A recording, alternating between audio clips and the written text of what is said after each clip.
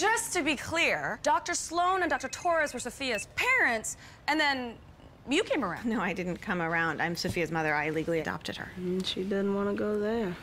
No, she doesn't. Her last names are Sloan and Torres. I'm gonna have to stop you before you continue, for your own sake. You're not going to imply that I'm any less Sofia's mother because we don't share the same DNA.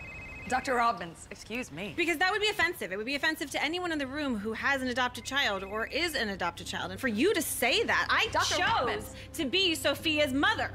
It did not fall into my lap. There was a choice, and I could stay or I could run, and I chose motherhood. And it was the best choice that I ever made. I'm so sorry. I'm a doctor, and I have to answer my phone. So I'm sorry. I'm so sorry.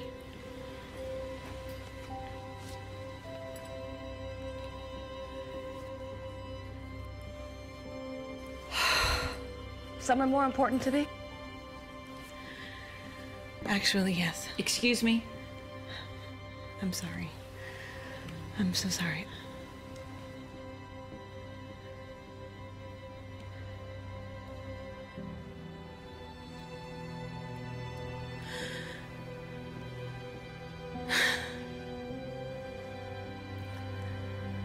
I love my child. And I want her with me, but I know that no matter how this ends, she'll survive. She'll be healthy and safe and well taken care of and loved because we are her mothers.